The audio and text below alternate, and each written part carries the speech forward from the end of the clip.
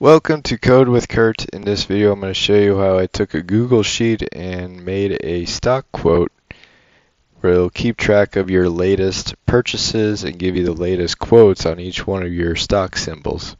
So over here I got my stock symbols.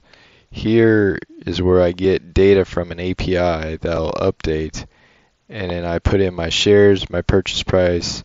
My purchase value is calculated between my shares and purchase price.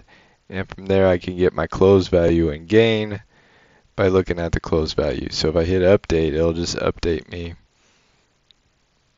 and it'll refresh it. Now today is 6/19. Tomorrow you can click this and it'll be the same since it's a Friday.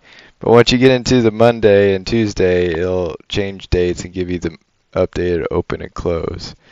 So with this, I'm calling an API from Alpha Vantage, and here you can just get a free API key. It'll ask you for your email address and it'll send you a key. From there they give you all this documentation of all the stuff you can call, and I am calling the time series daily, and it's an output of JSON. And if I put this in Postman, this is what the output data looks like.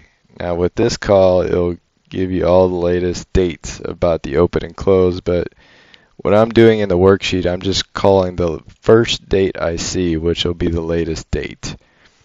And I'll show you how I put all this together on a Google Sheet using Google Apps Script. So I'll go ahead and show you the Google Apps Script of this. I go into Script Editor. So here I got it pulled up. I got my one function I'm calling a stock quote, and I have my API key here, which in your view will probably be somewhat blocked out because I don't want people to take my key here. You'll have to get your own key, but you can put your key right here and declare it with API key here. From there, I am defining my active sheet object with SS, and I'm defining my stock sheet, which is named stock, which is down here. And then I'm getting the last row of the sheet, so I can cycle through each of the symbols. I'll be going through each one of these symbols and grabbing it and updating these columns with the date, open, close, and volume. Just those four columns I'm grabbing data for. So once I go through there, I'm grabbing the symbol here. I'm getting the value of the J, which is a row, and 1 is the column. I'm farming my URL string, which comes from this right here is what I'm using. And I'm adding the symbol in between here where it says symbol, and I'm adding my key where it says API key. There's two things I'm adding. Getting the response back from the call. I'm doing a conversion, and I'm converting it to an object from JSON.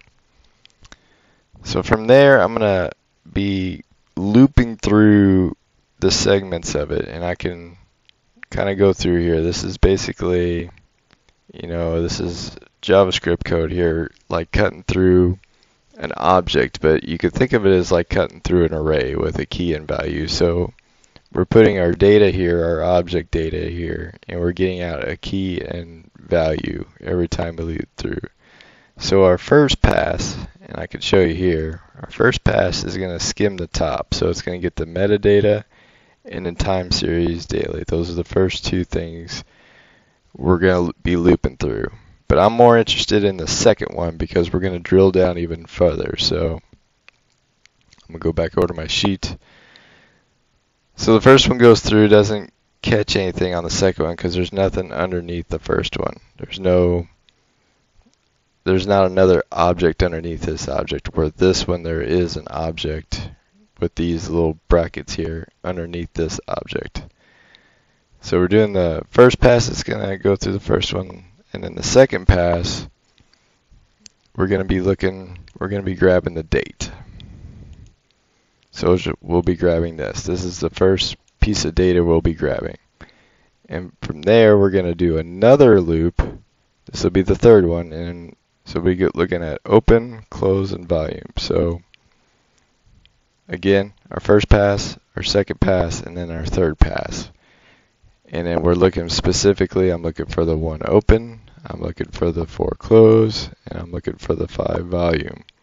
So then I'm declaring V3 is our value coming out.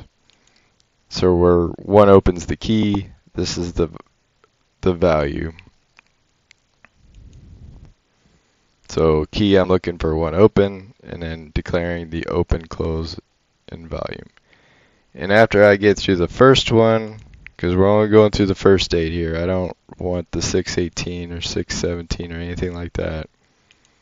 So then we're breaking out of the loop, and then we're done. And then the last part is I'm declaring these values to the table here. So going date open, which is column 2, 3, 4, and 5, which I have it listed down here, 2, 3, 4, and 5 with date, open, close, and volume. And then I'm just setting the font size to 12 to kind of line out to make it look nice.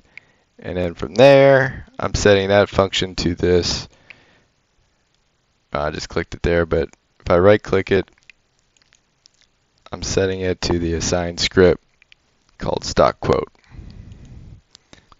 From there, I can add a new quote symbol. So I'm going to just do AAA, hit tab, I'm going to hit update.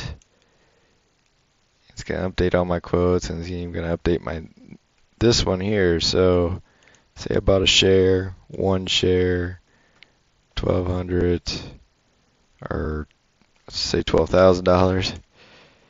I'm just going to copy my formula down from up here, which is F8 times G8, which is these two. Bring that down. I'm doing an F8 times DH, which is 50 times whatever the closing value is right here. So I'm going to just copy that formula down, carry down here, and then the gain is the close value minus purchase value. And I can bring that down there, which is I9 minus H9. So that gives you the full lookout of the sheet. Again, I can update it. It'll update all the values and give you the latest here. So that concludes this video. If you have any questions or comments, please leave it below the video. If you're interested in videos like this one, subscribe to this channel to catch the latest Google Sheets and Google Apps Script videos. Until next time.